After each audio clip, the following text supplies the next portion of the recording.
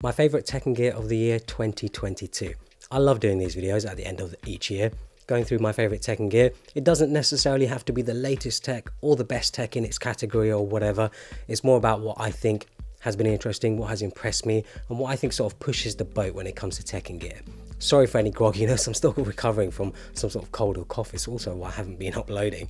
Don't know what's going on, what virus I've got right now, but it just seems to be going everywhere. So yeah, apologies for any bunged upness basically. First up is the Insta360 Link, and this is by far the best webcam I've ever seen. I actually really like Insta360's thinking here. They've taken what is essentially an action cam and turned it into a webcam. I'm surprised no other company has done this before. Insta360 loves to say it's AI powered, but I feel like every company loves to use the term AI, as it seems to be the sort of catch-all when it comes to making your product seem smart. But the features on it are pretty awesome. It's of course 4K, so the quality is pretty good under decent lighting. It has tracking, so you can move around the frame and it will automatically track you. This is pretty sweet, as I can see it being very useful if you're trying to demonstrate something in your space away from your desk. It can also point downwards towards your desk if you want to present something that is on your desk itself, and you can use gestures to do things like zoom in and out. I'm seriously impressed by it, and it definitely puts pretty much every other webcam to shame. Next up we have the Logi Blue Sonar, which is actually the very mic that I'm using to record the audio on this video. I'm a huge fan of this mic and the quality of audio it produces. I find it very clean and ideal for stuff like this, videos and podcasts. It's definitely designed to compete with the very popular SM7B, but it's a little cheaper, and I also think it's much better looking. I haven't done anything to the audio, so this is exactly what the mic is picking up. I think any audio expert who knows how to get the most out of voice recordings can make this mic sound absolutely incredible. Like I said, I also think it looks really good. I have both the black and white models, and this black one is my personal favorite. Just has a very clean and minimal design, and I think it's a great all-round mic for any sort of audio recordings, videos, podcasts, gaming, whatever it might be.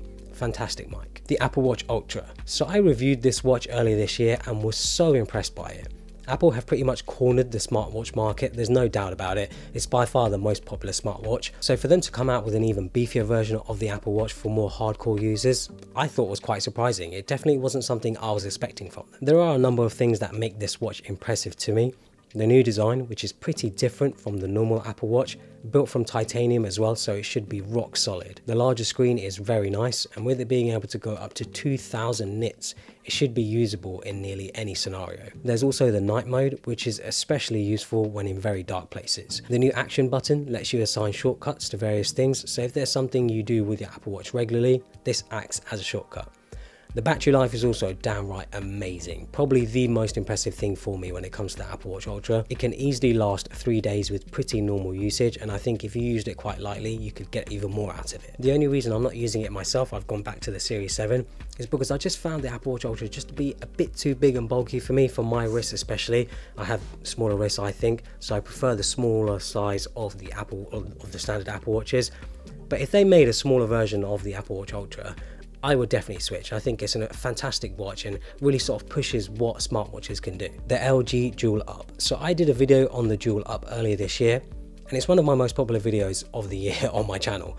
Clearly there is a lot of interest in a monitor like this, which is very different from your traditional monitor. Instead of the standard 16:19 aspect ratio that most people are used to, this has an aspect ratio of 16:18.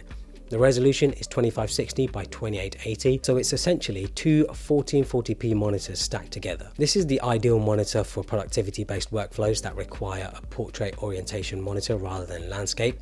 I can see software engineers, web designers, CAD designers, and 3D artists using a monitor like this and getting a lot of benefit from it. It also comes with an incredible monitor mount that gives you a lot of flexibility. A few other notable features is the USB-C port that can give you a one cable setup with something like a MacBook, as it can charge the laptop at the same time, and the ability to have two inputs at the same time. So as an example, I have my MacBook and my PS5 both showing on the monitor at the same time. An all-round very interesting monitor, very different from everything else out there, and I can see many people benefiting from a monitor like this. Next up is the Logi Lift mouse. So if you're someone who has issues with regular computer mice, this is a very interesting alternative. I tried it out for a little while and was very impressed at how ergonomic it felt. It's basically a mouse that has been rotated to be a bit more upright, so it fits more naturally in the hand. It has the regular left and right click as you'd expect, as well as a scroll wheel, a shortcut button below it, and 2 more shortcut buttons where your thumb rests. I also think an important factor here is that it doesn't look weird. Logitech have done a good job of trying to make it look like a regular mouse and have kept it quite understated. So if you feel like regular mice just aren't that comfortable for you, I'd highly recommend checking this out. It fits much better in the hand, and I feel like for the price is also pretty affordable. I think it's worth giving it a try. It might resolve any of those issues you have with regular mice. The Steam Deck. So I only just got my Steam Deck a few months ago, now that they've caught up with shipments. At first, I was a bit surprised at how big this thing was. It is definitely quite big, but it's basically a PC alternative to a Nintendo Switch, which I love. If you're someone who loves gaming, has a Steam library full of games, this is a pretty sweet portable gaming device. I also think the pricing of it is quite reasonable for what you're getting, as it's essentially a slim PC that can fit in your backpack. I was particularly impressed by the build quality of it and the layout of everything. It's definitely not as comfortable as a proper gaming controller, but it works. Battery life isn't amazing though, and understandably so, as you are basically playing PC games, so it can fly through the battery quite quickly. But with it having USB-C, you could easily carry around a battery bank to give you more gaming time. And then finally, we have the iPhone 14 Pro. And it's not my favorite tech because of the device itself. It's my favorite tech because of the camera it has on the back. The iPhone for me now has changed to what is basically a camera that just happens to have a phone attached to it rather than a phone that has a camera. The pictures that this thing produces are downright incredible and have blown me away that it comes out of a smartphone.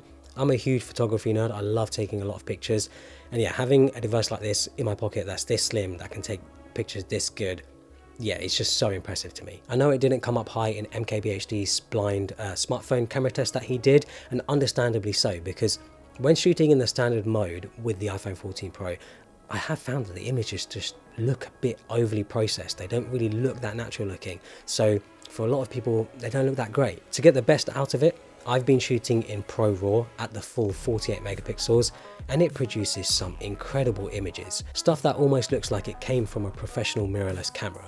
I feel like the pictures when shooting in ProRAW, because it's not being processed by Apple's whatever they're doing basically, it just looks a lot more natural looking. I think it looks a lot more professional looking. I feel like this has really pushed what smartphone cameras can do, and I look forward to shooting more with it over the next year. So that's it for this video, covering some of my favorite tech and gear of 2022. If you have anything interesting that you've bought this year that you really love, it could be something super cheap, it could be something super expensive, whatever it might be, please leave it in the comments below, because I'm interested to hear what other people have bought this year and have just really enjoyed, really loved using over the last year. So yeah, hopefully you guys enjoyed it. Follow me on Instagram and Twitter, and subscribe for more.